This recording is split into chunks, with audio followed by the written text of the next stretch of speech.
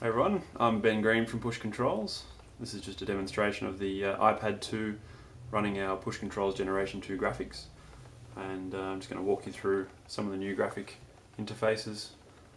Bit of a show and tell really of what we're going to be displaying at CEDIA in May 11th up in Sydney, and a bit of a demonstration of landscape, portrait, and just some of the new graphics.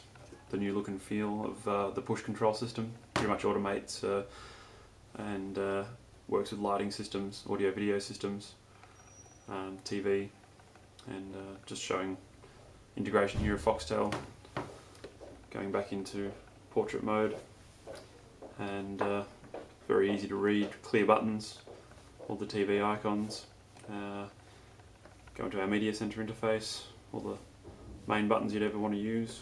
Go to the home page, really large, easy to read icons, and of course if you are watching TV or something like that, you close the interface with the iPad 2, open it up, and straight away there. So very quick, very convenient, and not having to push buttons or swipe or anything like that. It's very quick, very effective. Anyway, that concludes our demonstration, and hope you like it.